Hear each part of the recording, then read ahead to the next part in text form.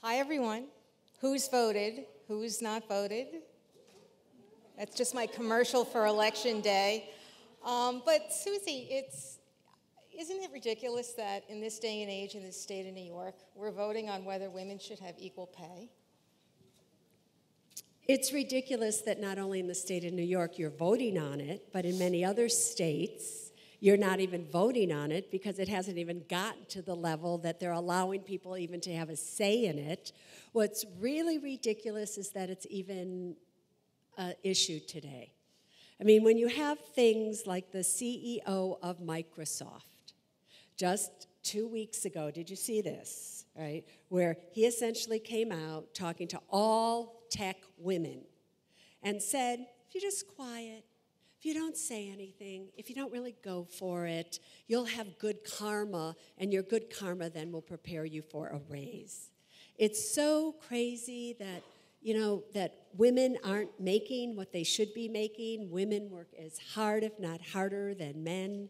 And it's just very sad that we still devalue a woman to this day. Okay. It is. Yeah.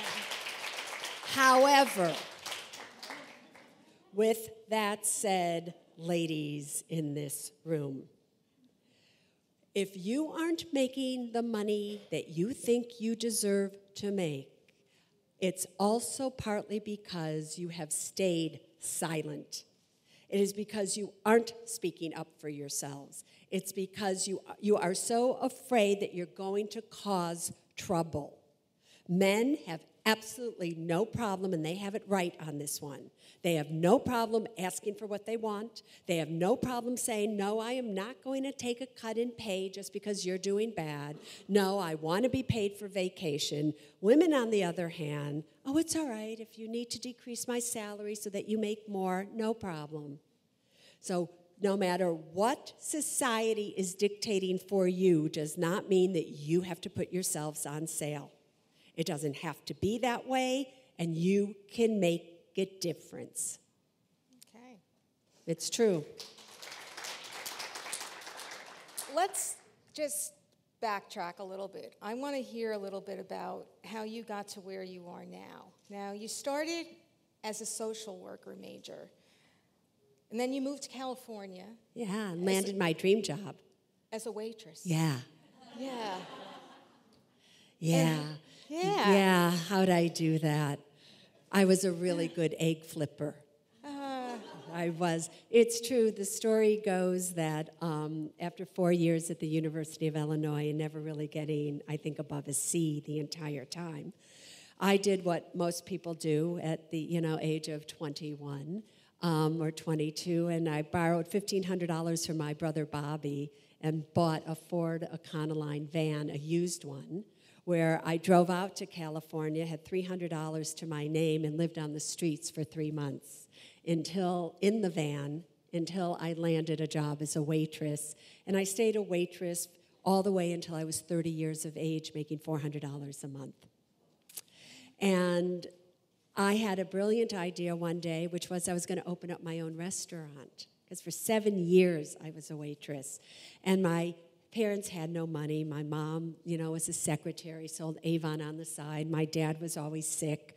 And I was never expected to be anybody or anything. But all the customers that I'd been waiting on all those years lent me $50,000. Your own personal Kickstarter. Say that again? Your own personal Kickstarter. Yeah, it was. And to open up my own restaurant, because I had told them about my idea, and they had me put it in a money market account at Merrill Lynch.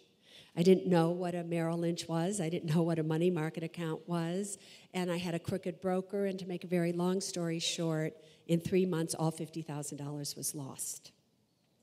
So I didn't know what to do, because I owed these people $50,000, and I thought, I know, I can be a broker, they just make you broker. And I was hired when I went to interview for a job because it was affirmative action in 1980. They had no women working for them as stockbrokers at that time. I was told that women belong barefoot and pregnant by the manager of the Oakland office of Merrill Lynch, and I would be fired in 6 months.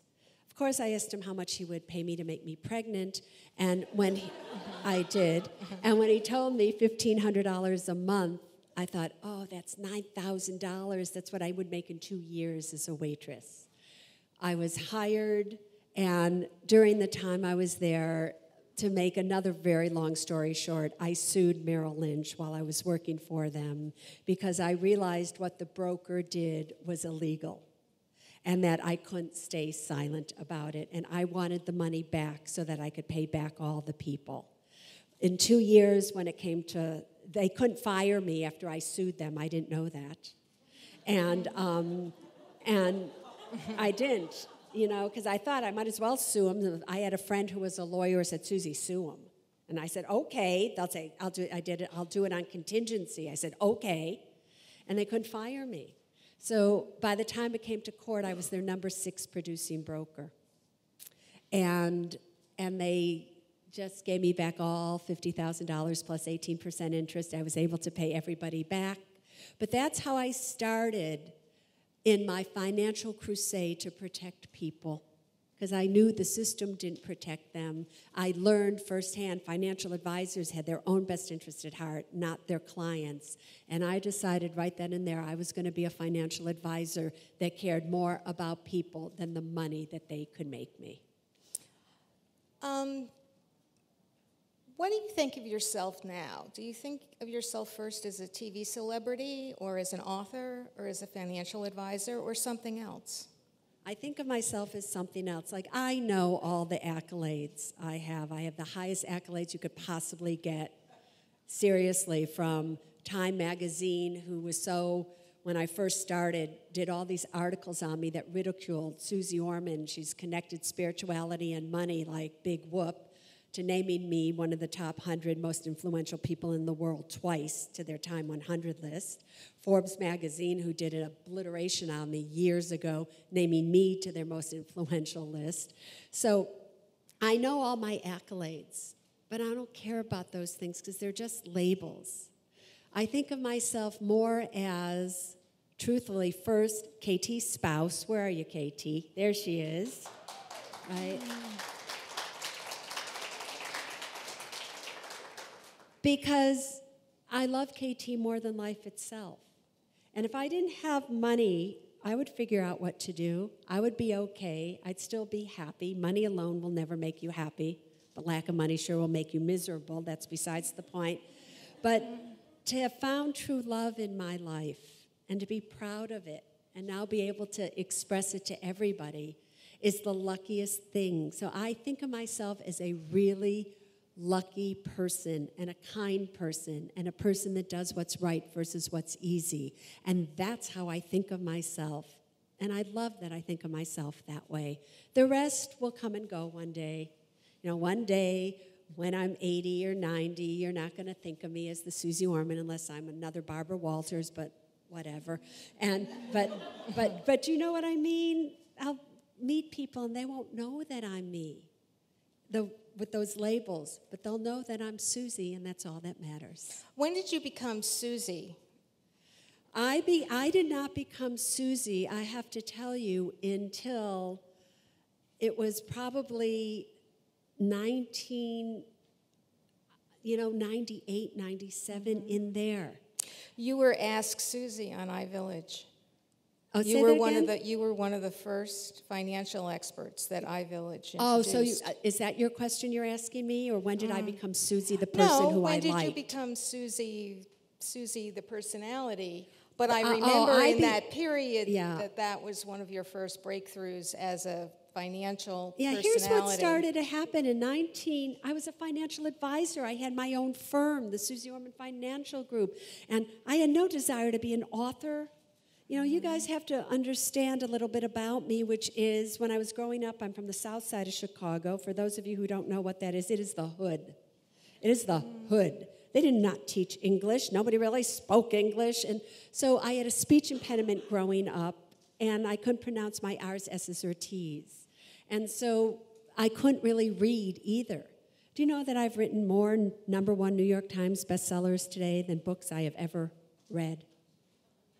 I don't. There was a time when you were the Harry Potter of the business category. That's right, Yeah, right.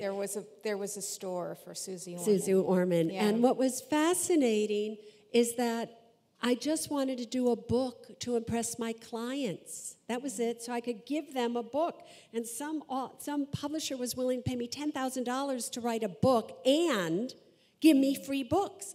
Elizabeth Margolis of Newmarket Press. And I went, are you crazy? And the book was called You've Earned It, Don't Lose It. And that book somehow sold 800,000 copies in hardback. Most New York Times bestseller, or most authors in hardback sell 6,000 to 25,000 copies in hardback. And that was the beginning of Susie starting to become Susie. Mm-hmm. And it was never planned. And then Oprah helped you a lot, right? You sort of got that. And what did you learn from her?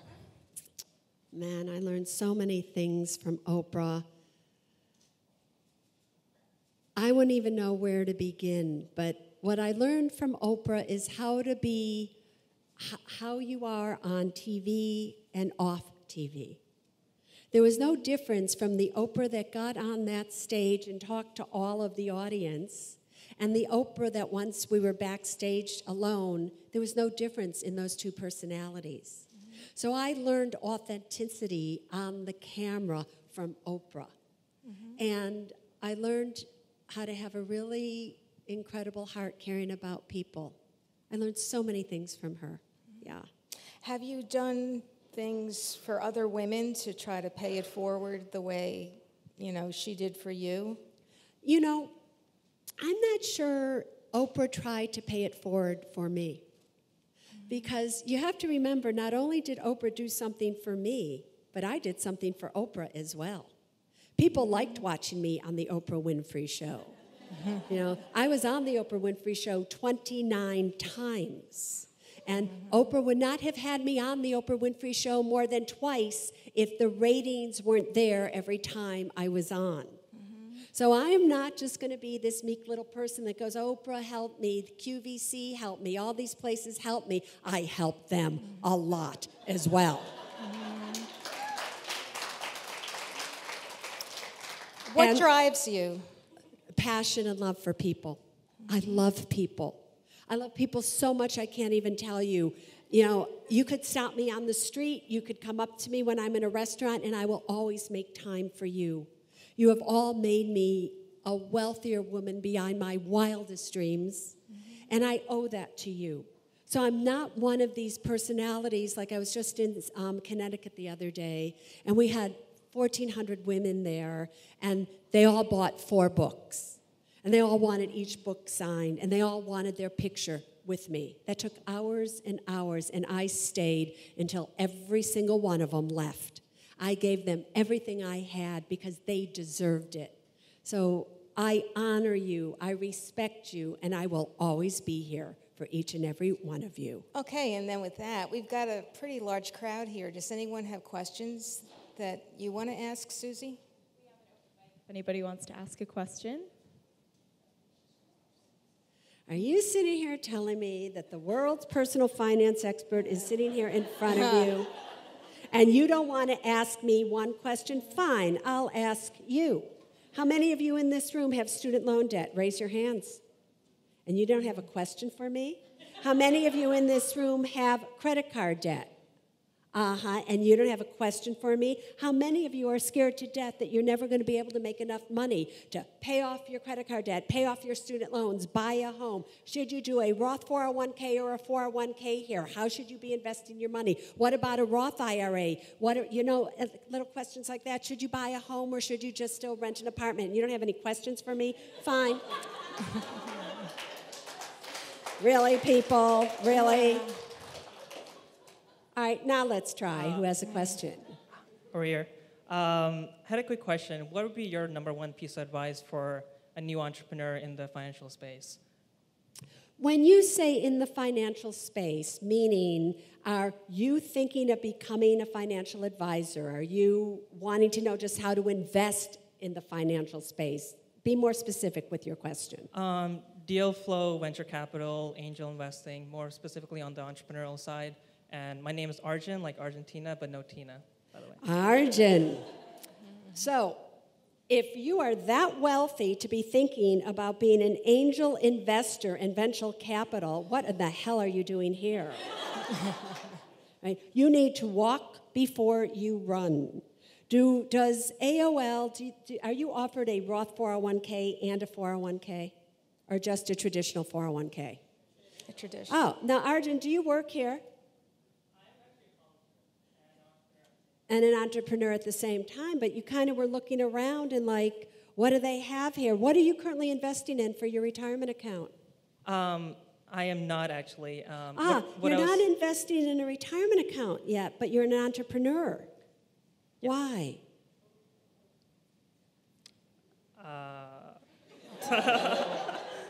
Arjun, walk before you run. Seriously, the only way you will ever be powerful with money and be able to make the right decisions as to who to invest in, who not to invest in, what not to invest in, when to buy, when to sell, is when you know your own thoughts and you are powerful about money and you don't need money. When you need money, then you make mistakes. You buy at the wrong time, you sell at the wrong time, you invest in the wrong thing. When you are powerful with who you are and what you have, you now have the clarity of what to do. So if you have to invest to make money because you need that money, you're going to make mistakes. Become powerful in who you are, what you do, and the way you do that is start investing now. These are your compounding years. If you put, how old are you? 23. 23. If you put $100 a month away every single month right now in a Roth IRA until you are my age, making normal market returns over 40 years, do you know you would have $1 million? But you wait until you are 33 to start. $100 a month, $1,200 a year, $12,000, just 10 years, you would have only $300,000 when you were my age. Those 10 years cost you $700,000. Invest now. These are your compounding years. The sooner you begin investing, the more money you will have. Thank you. You got one in the front. Oh, okay. Yes. Hey there. How's it going? I'm always torn with whether I should save more money a month or apply that towards my student loans. Or for a house? So just savings in general. I have a house now. So here's, you can have your cake and eat it too. Right? I would imagine many of you in this room qualify for a Roth IRA. Are you an employee of AOL? Right? And they offer you a 401k. Do they match your contribution here? They do a match, yeah. So you have got to, bar none, you have got to contribute up to the point of the match. Yeah, I contribute 10% now. All right. Now, do they match 10%? No. No, so why are you doing 10% when they only match 6? Because you thought that was a good thing to do. Yeah. It's not. I'll tell you why in a second. Are you doing a Roth 401k or a traditional 401k? Traditional. And they offer a Roth. They do not. AOL, what is wrong with you? Tim Armstrong? If you are watching this, and you should be, sir, you're never too rich to watch me. Although Tim may be, right, is that hopefully they will also give you a choice of a Roth 401k. But until they do, you would be far better off up to the point of the match and then do a Roth IRA. There are income qualifications, but I have a feeling you qualify for them. And that is where you would save. Now, here's what you need to understand why. Any money under the age of 50, you could put $5,500 a year in, 50 or older, it's $6,500. Any money that you originally put into a Roth IRA, you can take out at any time, regardless of your age or how long it's been in there without any taxes or penalties. So if you got that money and you were saving it in there and then you wanted to buy a home, you wanted to do something else and you needed that money, it's there. If you decide you don't want it, then you haven't missed all of these years to get money into a Roth. Do you see? So you could have your cake and eat it too. So that's what I would be doing at this point in time if I were you. So the takeaway is that I should put my savings into a Roth 401k. But in regards to A Roth IRA. A Roth IRA, I'm sorry. What in regards to my student loans, though, should I apply more money towards my minimum payments, or? Are you on the standard repayment method? Yes. Yes. So you have these loans that will be paid off in 10 years, correct? Right. At what interest rate? They vary because I have private and I have All right. government. Private student loans are the most dangerous loans you can have, bar none. Student loans are protected by the government against bankruptcy. Right? So you cannot bankrupt a student loan, even if it's a bank. How dare our government protect banks who are giving you student loans at high interest rates, and you can't bankrupt them, and the government is protecting the banks today? Ask me how I feel about that one, ladies and gentlemen. Your number one priority is to get rid of your private student loans because they have the ability to take you as high to interest rates anywhere that they want to. Once the student loans are gone, I would keep your federal loans over the 10-year period and do the retirement accounts. Yeah, next. One thing I want to point out that's happening here, do you notice how you ask a question and then I have 10 questions back for you? If you ever go to a financial advisor and you just say, I have $5,000 to invest, $10,000 to invest, and they just say, do this, that's a salesperson. A good financial advisor has got to ask you questions before they can answer what you need to do in your particular situation. So just take note of that. Susie, why do you think there is still so few females in financial advisory? Well, there's more and more. There's a lot of, females out there, believe it or not. I just don't think they're the ones that you see. If you watch CNBC, it's mainly males that are coming on there still to this day. But financial planners, the statistics are that it's still under 20%. Well, don't you think in almost every economic sphere, it's more men than women still to this day? Women still tend to go towards your traditional jobs of teacher, nurses, and things like that. So that I just don't think women have become as powerful as they were born to be. I think it's part of a socialization process still. And I also think when it comes to money, women, they don't take their power when it comes to money. Because you don't take your power because you don't think that your money is for you. You think your money, and you'll see this as you get older, is for who?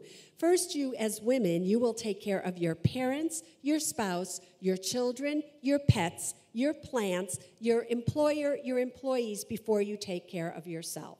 You would much rather see a friend get a promotion than you get that job. You will say yes to your sister who needs to borrow money from you, even though you don't want to lend it to her or your brother or whoever, because you rather say yes out of fear that that person won't love you anymore versus no out of love for yourself. Women have the ability to give birth. In most cases, they have the ability to feed that which they've given birth to.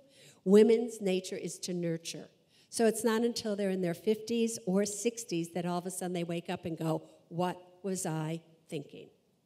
Do you know how many women walk up to me and say to me, Susie, what's the best way for me to save for my kids' college education?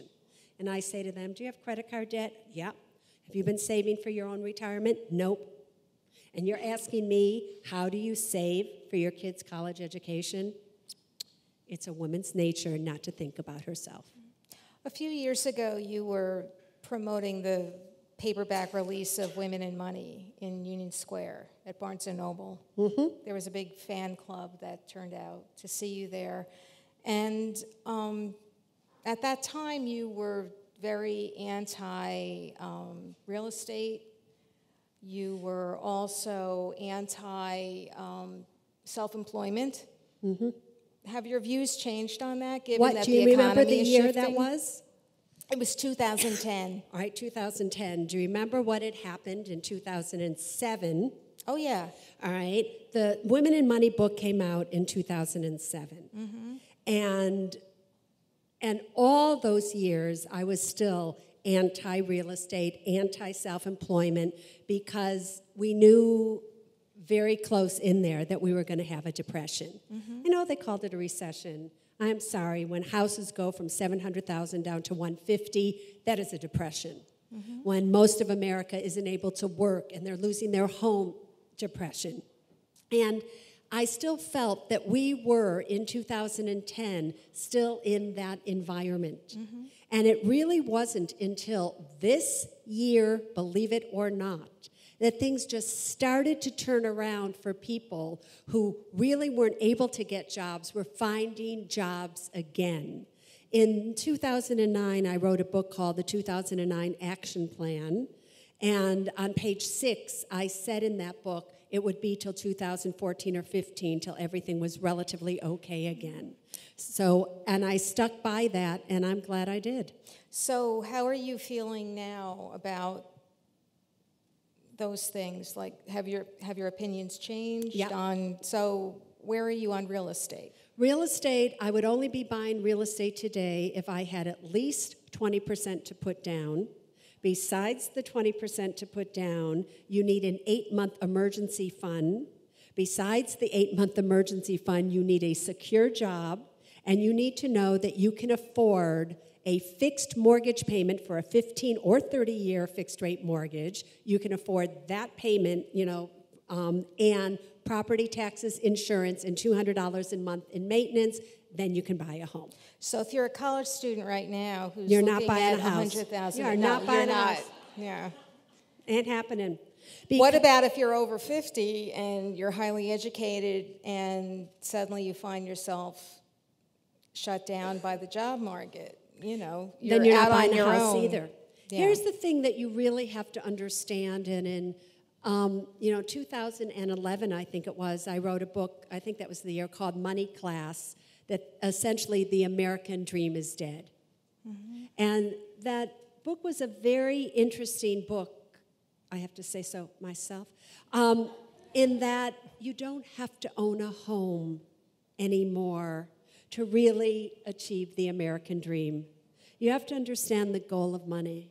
And the goal of money is for you to feel secure and for you to be able to sleep at night. There are many multimillionaires who have never bought a home their entire life. So it's not real estate that's going to make you rich. What's going to make you rich is that you feel at home in who you are and what you have.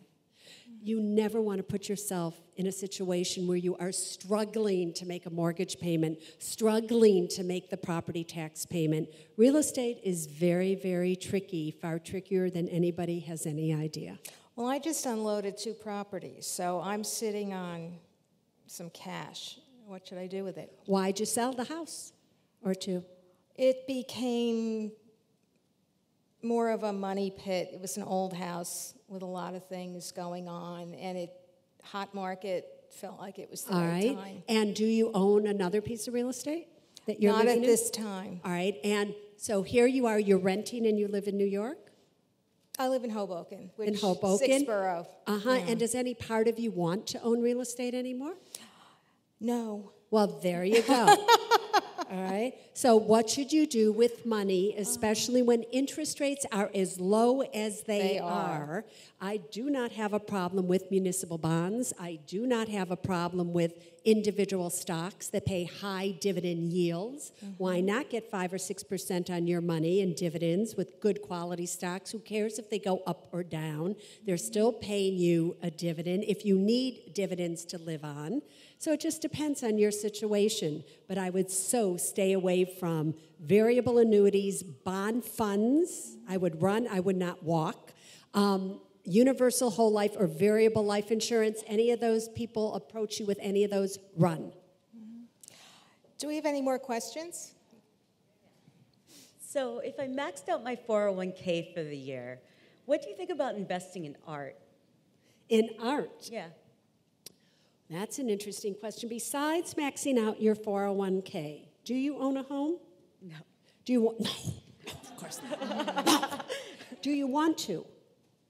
I mean, maybe down the road. Maybe down the road. Do you have any credit card debt? No. No. Do you have at least an 8-month emergency fund? Yes.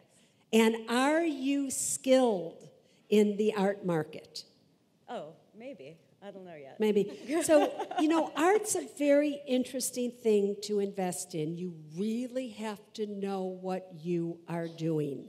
Would I rather see you, before you invest in art, would I rather see you have built up for yourself another stock portfolio outside of your retirement account? Oh, you betcha I would. Because when it comes to stocks or bonds, they're liquid. You can sell them like this. You can see what's happening to them all the time. There's no maintenance cost in keeping them. With art, you have to be careful. It's in your house, you have a fire, it's gone. Oh, you have an insurance policy now. Now you have to pay to insure it. Oh, you want to sell it. Well, nobody wants to buy it. What are you going to do with it? You have to, I'd be very careful about making art as an investment unless you were really good at it. Okay. Yeah. One quick thing, I do remember, though, when I wasn't a whole lot older than you, I loved this one artist, and it was $700, and I saw him. I wasn't thinking about investing. I decided to buy it, even though I couldn't afford it. And then later on, I got in trouble, financially speaking, and it was worth $10,000, and the gallery bought it back from me for that amount of money, which means it was really worth $20,000. That was luck, total luck. Suze, did you ever give someone a piece of financial advice that you later regretted? That I ever gave a piece of financial advice that I regretted? Mm-hmm. No, never. Oh, okay. Not once. Have you ever had a shred of lack of confidence? No. Not when it no. Right? Not when it comes to personal finance. Yourself, inside, Suze Orman. Oh, yeah. So how did you get over, how do you push through that? You push through that by, let's go back for a second to 1980. Here I am, the only woman stockbroker at Merrill Lynch. All these other men, there were 100 of them. I'm driving a 1967 Volvo station wagon. They're driving Mercedes, BMWs, all these cars that I couldn't even pronounce the names of, Jaguars and so on, Aston, all these cars. And I knew I didn't belong. I was a waitress. I wasn't supposed to be there. So I got so afraid that, I was paralyzed with fear, so I decided I needed to create a new truth to get me past my doubt of myself. And I created this truth that went like this: I am young, powerful, and successful, producing at least $10,000 a month. Now, I was 30 years old, not that young. I was not powerful. I was anything but successful. And at least $10,000 a month, $10,000 a year, my father sometimes didn't even make that. But I wrote that truth 25 times a day. I said that truth silently to myself before I went to bed, looking in the mirror. And I would scream that truth in my car on the way to work 25 times a day. Every time I got afraid, I said that truth. Within 6 months, that truth became a reality. So my advice to all of you would be, if you're afraid of something, create a truth that's directly opposite your fear, as if it has already happened. Make it short enough so you can repeat it, so you can write it, and don't make it limiting. Notice I said at least $10,000 a month. There are times now that I can make $10,000 a minute. So I never limited myself. Do not limit yourself. None of you have a clue what the future holds for you. Suze Orman never could have imagined in a million years that I'm the Suze Orman that you read about. So there's a master plan out there. Don't get in your own way. Do you still believe in prepaid debit cards? I do still believe in prepaid debit cards. What's so sad is that because I was Suze Orman, and because I tried to do something that was so good for everybody, I lost $3 million on that, of my own money, by the way. But nobody would believe it. They all thought I had skin in the game and I was going to make money off of these people, and they wanted to think something bad. I closed the card, and what was so sad is that thousands of people got financially hurt because I had to close the card. All the other prepaid cards out there now are making millions of dollars off of people. It's really sad about that. But I closed the card because now I can meet with, Senator Wyden, of the chairman of the Senate Finance Committee, like I did just a few days ago, and ask him to make it mandatory that credit bureaus report, that debit cards report to credit bureaus so that people can get a FICO score without people thinking I was only doing it because I had my own card. Do you wish, in retrospect, that you hadn't gotten into the product line? Do you think that I wish. Yeah, if I could turn back the hands of time, do I wish that I hadn't lost $3 million on trying to help people? Oh, you betcha I did. Well, other products, too. No, all the other products are still fabulous. We have sold over 1 million of the will and trust kits. People deserve to have a place to go and get something that they don't have to pay $2,500 for, and you can get it for a few bucks somewhere. The FICO kits, the insurance kits, all the products that I have, man, do I stand by them. You betcha I do. Do any of you have a will? Few of you.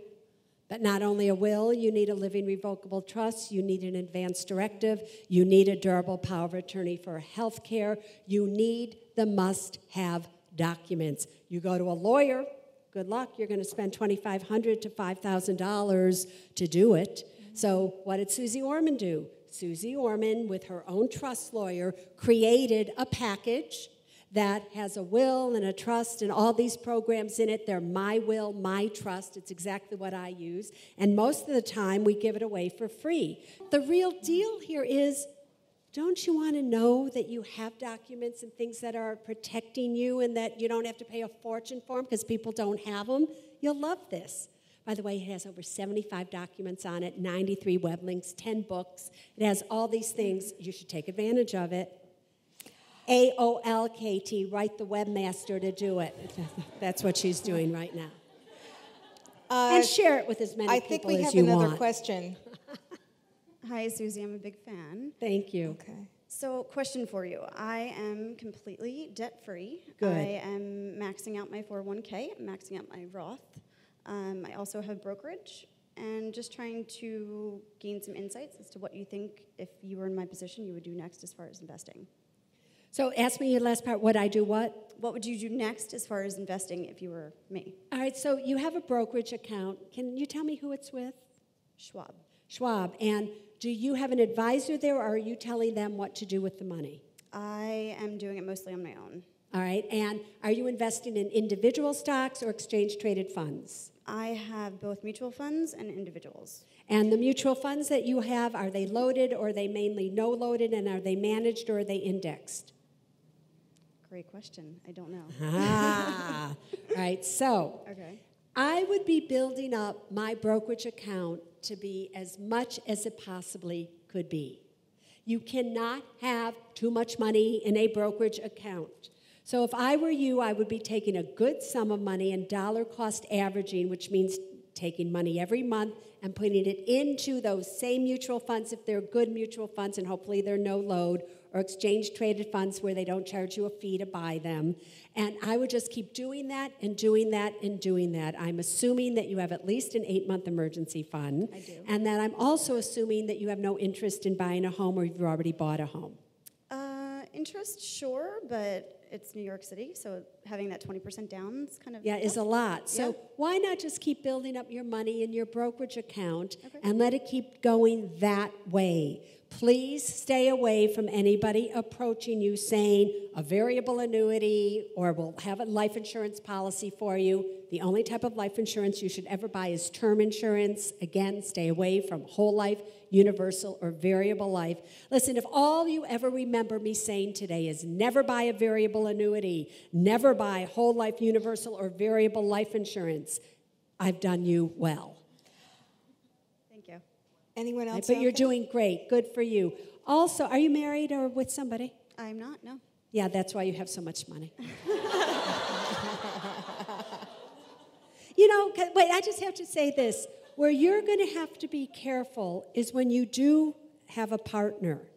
And hopefully you're willing to be as free asking questions and talk about money with your partner as you are with yourself. And just be very, very careful because you're doing great with money. Never co-sign a loan as long as you live. All right. This will be our last question. Hi, Susie. I'm a big fan as well. I just wanted to know your thoughts on 529 college saving accounts. And is that for you, for your kids? I have 2 small kids, yes. It's 2 small kids. And are you fully funding a retirement account? Yes, I am. You are. And do Maxing you out. an 8-month emergency fund? Yes. You have everything going the way that you should. Okay. Right. I love 529 College Savings Plan. The place to go is savingforcollege.com. It is a website by Joseph Hurley, who is the nation's expert on 529 plans. Go there and you will find everything you need to know. Do not fund money ever in a UGMA or a UTMA account, because if you do so, then that's an irrevocable gift to your kids. And when they become 18 or 21, depending on which account you did, it's their money and they can take it and do anything they want with it. And I've been in the industry long enough to see little Johnny Angel turn into little Johnny Devil, and at 18 have enough money to fund a very serious drug habit. So you never know what can happen. Also, money in a UGMA or UTMA account counts against the kids for financial aid if you should ever need that. Love 529 plans. Go for it, girlfriend. I started one already for my daughter, but I have a son, so I didn't know if I should start one for him Now, as well. here's the real question. Do you have a will? Yes. Do you have a living revocable trust? No. No. Do you have a life insurance Yes, policy term. to protect your kids? Who's Yes. the beneficiary of the policy? My husband. Your husband. Something happens to your husband. Who's the next beneficiary? The kids? Yes. Yes. How old are the kids? 3 and 1. Do you know that minors can't inherit money? No. Oh, no. So if something happens to you and your husband, and now you have all this money in a life insurance policy going to your kids, it will automatically go into a blocked account at a bank and be locked up in there until they are 18 years of age. So what do you recommend You doing? need a living revocable trust so that the main beneficiary of the life insurance policy, number 1, is the trust. On retirement accounts, if ever you're married, that your spouse is always the primary beneficiary on a retirement account, and the trust is the secondary beneficiary. If you are not married, a trust is always the primary beneficiary. All of you need a living revocable trust. You think those things are just for older people? They are not. Mama, get a living, you better go tomorrow when that thing is on, and all you have to do is answer the questions and up will come the documents that you need. Millions of dollars have gone into that program to develop it. Yeah. Thank you. Okay. Susie, one last question. What's the best piece of career advice you ever got? That I ever got. I got it from my father. And it's better to have 50% of something than 100% of nothing. And it was a good piece of advice for me. So for me, as long as I know that everything's okay, like I don't have to really go for it and make every penny and be sad that other people are making money off of me. I'm just happy to make the percentage I do and have a great life. And it's really guided me well.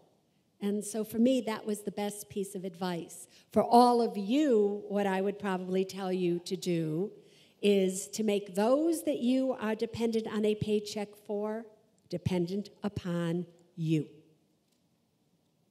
Make those that you are dependent on a paycheck for dependent upon you. Once people know how valuable you are, your price becomes priceless. And with that, you can do anything. Okay. Well, thank you. You're welcome.